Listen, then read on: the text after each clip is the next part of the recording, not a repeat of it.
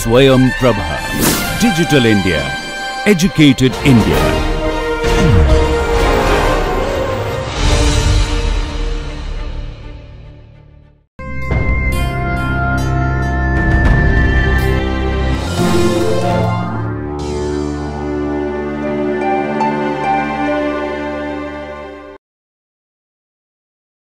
This is a short problem session where we will address some problems on the Cauchy-Riemann equations and its implications. Recall that we had defined the Vertinger derivatives in the following manner. So, recall that given omega contained in C, a domain,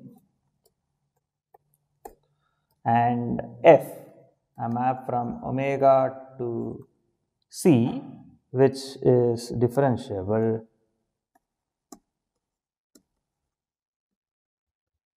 when I say differentiable, it means that the total derivative exists.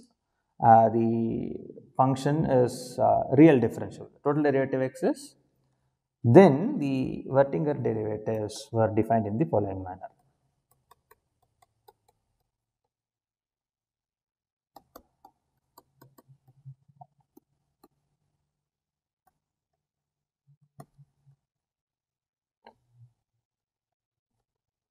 The z derivative dou f by dou z at a point z naught is defined to be equal to half of the partial derivative dou f by dou x at the point z naught plus 1 by I times dou f by dou y at the point z naught, and the z bar derivative dou f by dou z bar at the point z naught is defined as half of dou f by dou x at the point z naught minus 1 by I times dou f by dou y at the point z naught.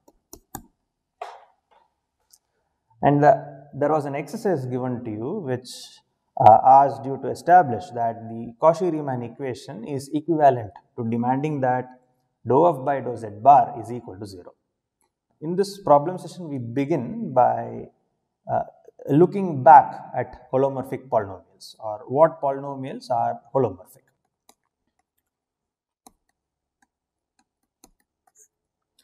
Let f be a polynomial in z and z bar given by the following formula.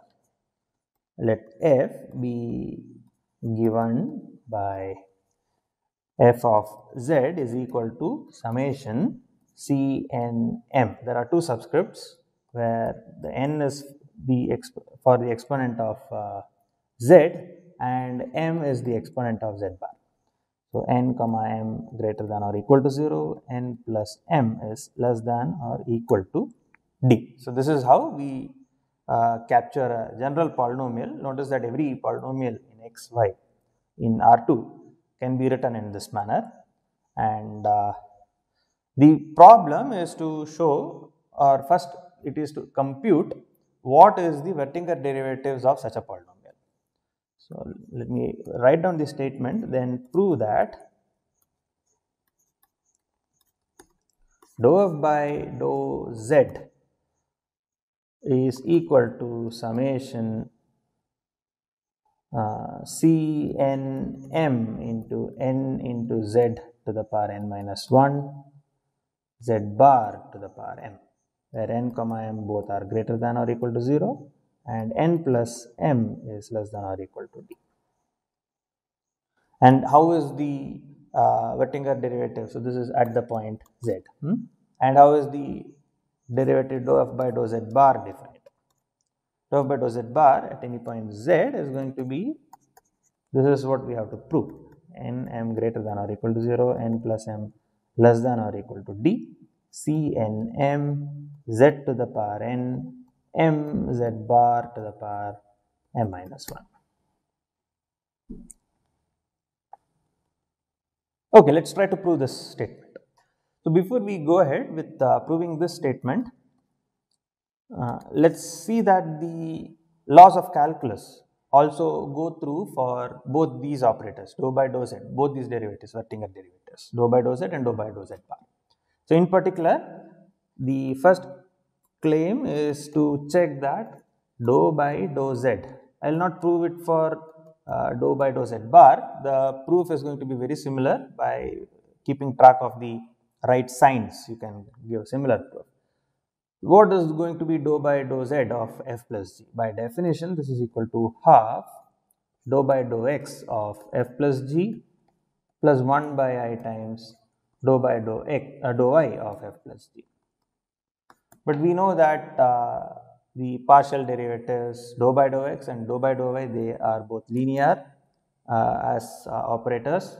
So basically dou by dou x of f plus g is dou f by dou x plus dou g by dou x. So I'll just directly write it as half of, this is equal to half of dou f by dou x plus 1 by I times dou f by dou y plus half of dou g by dou x plus 1 by I times dou g by dou y. And this is equal to dou f by dou z plus dou g by dou z. So yes, the linearity is satisfied by the Wertinger derivatives. A similar proof will say that this similar statement can be made about dou by dou z bar. Another important property which the Wertinger derivative satisfy is the product rule. So basically, if you have dou by dou z of f times g,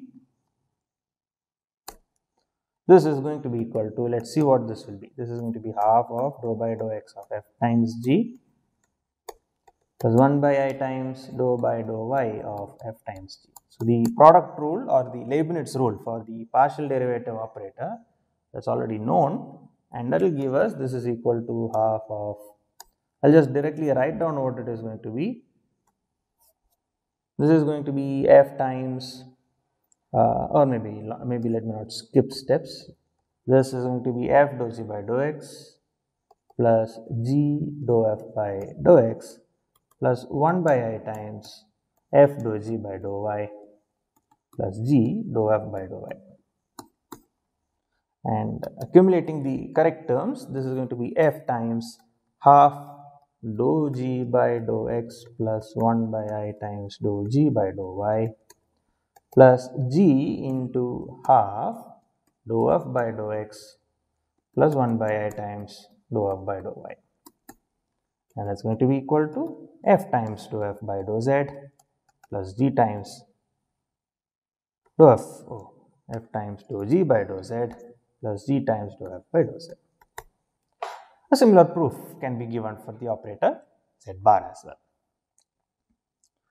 Okay, now let's get to the problem. The problem, let me remind you what the problem was. The problem was to prove that the polynomial in z and z bar given by summation c n m z to the power n, z bar to the power n, when we compute the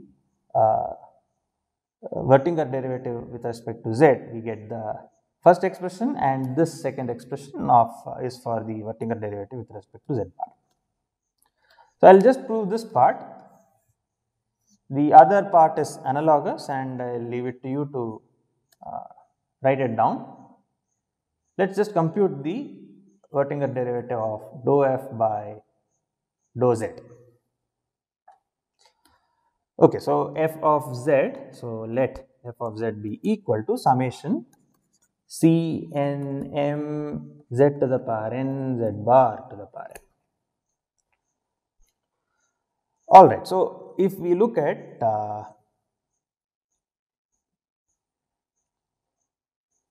the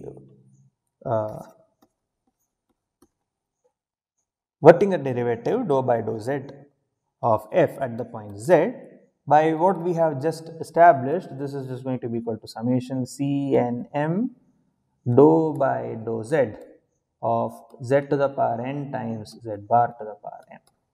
And I'm not writing down the, maybe I should write down once. The indices are going to be the same, what is of interest is what is inside. So let's see what happens here. This is going to be summation CNM z bar to the power m. Now by applying the product rule or the Leibniz rule, this is going to be dou Zn by dou Z plus Z to the power n dou Z bar m by dou Z bar dou Z. So this is precisely what we will be getting by looking at the derivative of Z to the power n, Z bar to the power n. So recall that the operator dou by dou Z is the same operator as earlier, the operator d by dz that we were talking about. So dou Z to the power n by dou Z is equal to n times Z to the power n minus 1. Let's now look at what is dou by dou Z of Z bar to the power m. This is what we are interested in. The other one we already know. To compute this, what we will do is we will just compute it for m is equal to 1. For m is equal to 1, this is going to be dou Z bar by dou Z.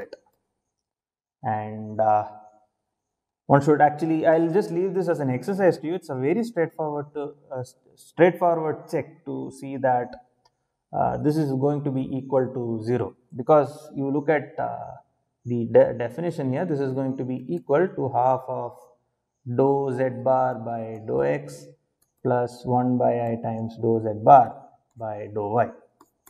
And the function dou Z bar by dou x is, Z is basically x plus x minus iy, and dou Z bar by dou x is going to be equal to 1. And what is going to be x minus iy, the y derivative of x minus iy, that's just going to be minus I. So this is going to be 1 plus 1 by I times minus I, which is 1 minus 1, which is equal to 0. So this is quite straightforward. And now by applying product rule, we have dou Z bar to the power m by dou Z is equal to 0. And therefore, if you come back to this expression above, this expression of dou f by dou Z at the point Z, this term vanishes, and hence dou f by dou Z is going to be equal to summation n comma m greater than or equal to 0, n plus m less than or equal to d as the indices, c n m, n z to the power n minus 1, z bar to the power m. The corresponding equation for dou f by dou z bar is proved very similarly. The only observation in that case is that dou z by dou z bar in that case is going to be equal to 0. So in order to prove the second expression in this problem, you just have to focus on the fact that dou z by dou z bar, this is equal to 0. Because we are looking at the second Vertinger derivative, one with respect to z bar, and the fact that dou z bar, okay, so I will just leave this as an exercise and check that dou z bar to the power m by dou z bar, this is equal to m times z bar to the power m minus 1. The proof is exactly as in the case when we deal with the Vertinger derivative, the derivative of z to the power n.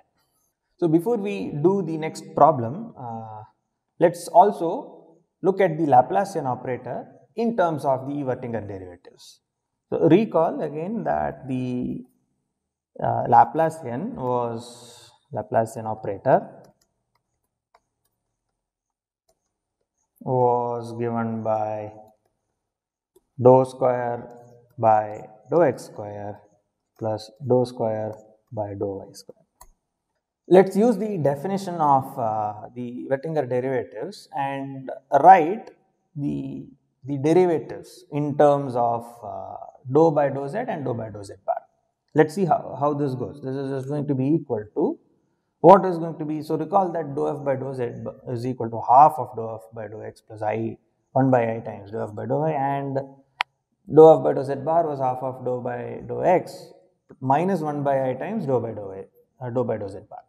So dou by dou x in particular, let's see, dou by dou x, this is going to be equal to dou by dou z. So dou for any function f, that's what I mean. It's given by delta.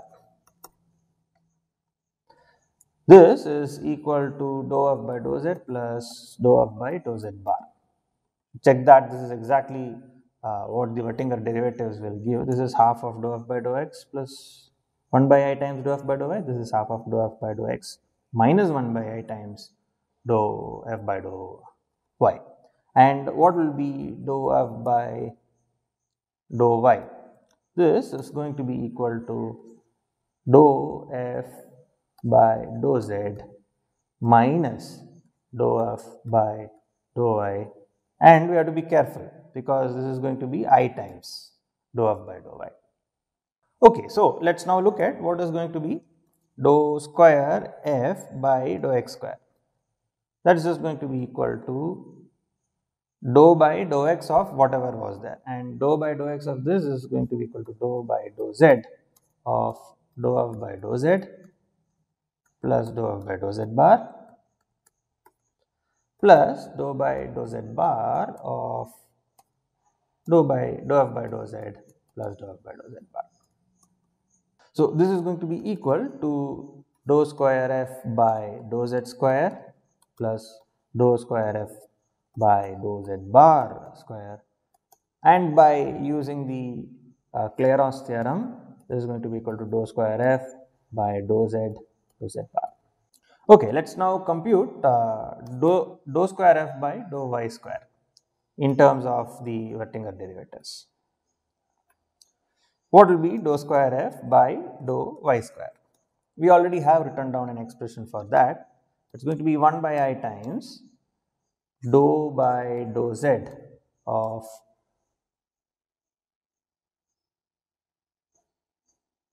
1 by I times dou f by dou z minus dou f by dou z bar.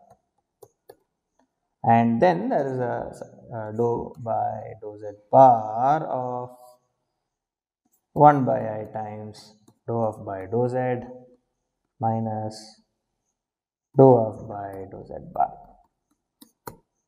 Okay, let's see what happens here. The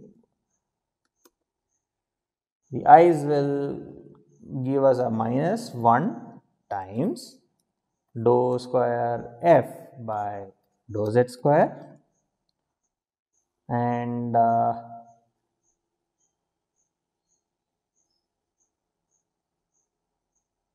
yeah, I missed a bar here. There should be a bar here, and there's going to be a minus of dou square f, or rather by dou z bar. There will be two of these by Clairaut's theorem, and then there is a dou square f by dou z bar square. Therefore, hence the Laplacian of f is given by dou square f by dou x square plus dou square f by dou y square, which will now become 4 times dou square f by dou z bar. So this is the Laplacian in terms of our Oettinger derivatives. Let us now try to get hold of a necessary and sufficient condition when we can say that a given polynomial is harmonic or not. So recall that while doing the previous problem, oh yes, maybe I should mention that at this point. This problem tells us exactly when our polynomial is going to be holomorphic.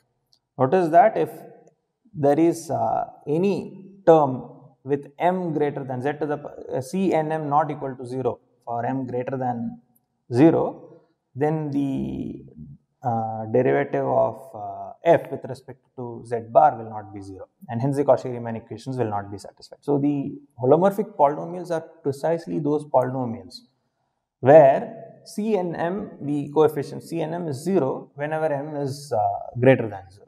So just like how we can give a characterization of what holomorphic polynomials will look like, we will also be able to talk about how harmonic polynomials will look like. So let me just write down the problem for you. Again, let f be the polynomial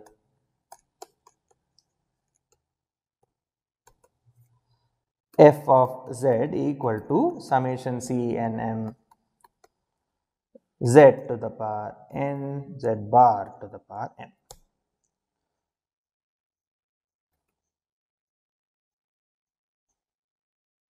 So notice that both z and z bar feature in here. The polynomial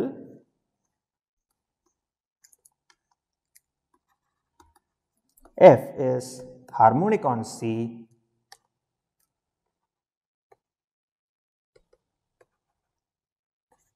if and only if C and M is equal to 0 whenever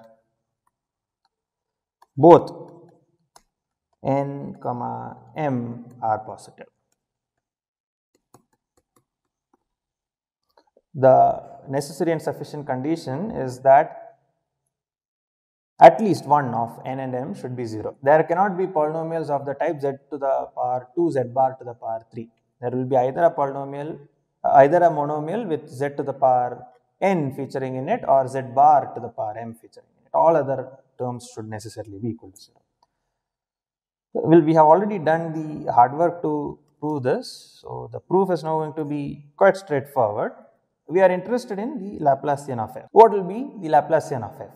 Laplacian of f is going to be equal to, let me just leave it to you to check that. This is going to be c and m times the Laplacian of z to the power m, z bar to the power m. Let's look at the Laplacian of each of the monomials separately.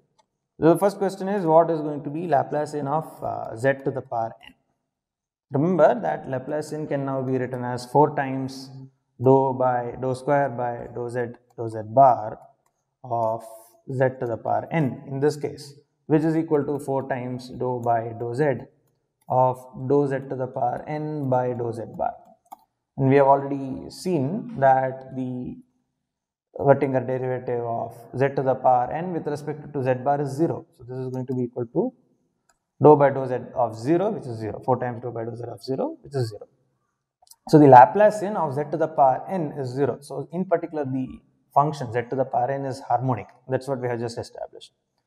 Let's also now look at what is going to be the conjugate harmonic, the conjugate powers, z bar to the power m. This is also going to be the same as the second derivative dou square by dou z bar dou z. Let me write it this way now. By Clairaut's theorem, we can do that.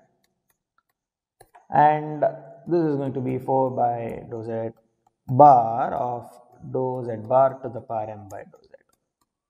And we have just seen in the previous problem that this vanishes, just like how this vanishes. And this is equal to 0. So z bar to the power m, they also are harmonic.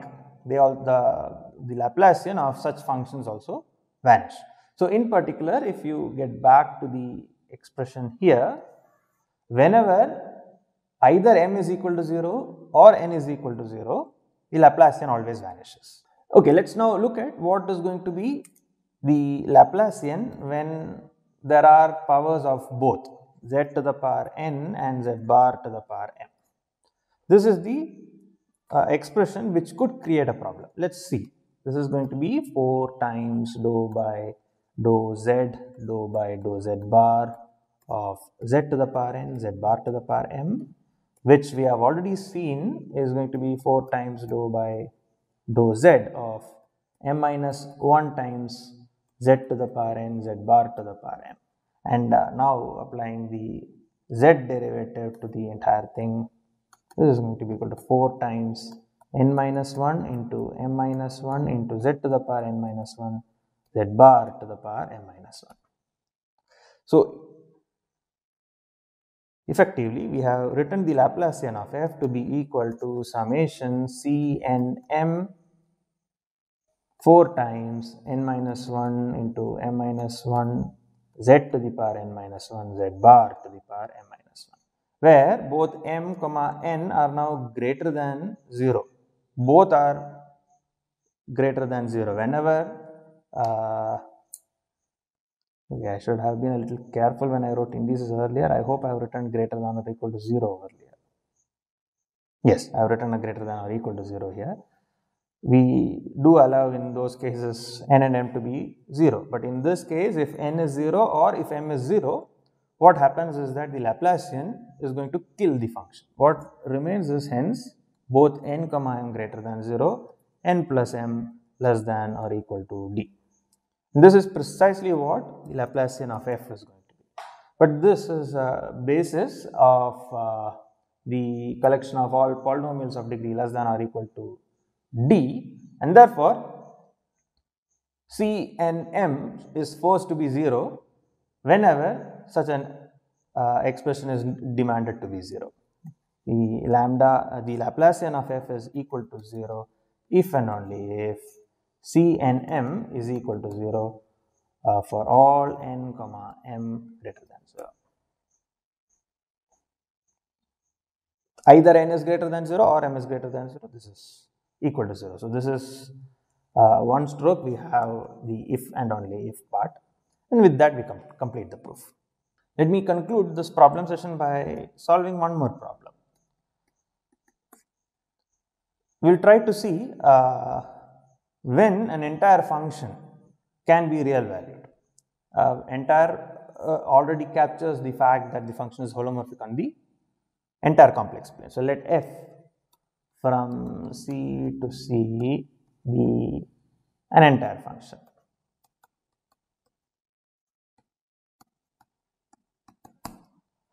Then f is real valued, that means it takes only values on the real line only if f is constant. So, the only possible real valued functions are constants. Let us give a proof of this. The proof is embedded in the Cauchy-Riemann equations. Let us use the fundamental theorem of calculus like we had done earlier to write the real part. So, the imaginary part of f is already known to be 0. So, let f be equal to u plus iv. F is real valued implies that v is equal to 0. We already now know that v is equal to 0. And what is going to be u?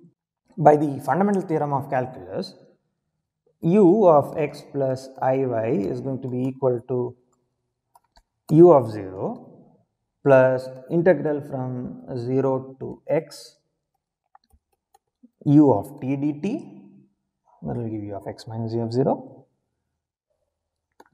plus 0 to dou u by dou x of t dt. The fundamental theorem of calculus captures it this way. And now next is the y derivative. So, the x is already there, it will be x plus it dt. So, this is from 0 to y. So, this is precisely the expression of u by using the fundamental theorem of calculus. Remember that f is an entire function. Now, let us invoke the Cauchy-Riemann equation like we have done earlier, and this is going to be equal to u of 0. Dou u by dou x is dou v by dou y of t dt, and this is 0 to x, and this is 0 to y of, this now will be minus of dou v by dou x of x plus it dt.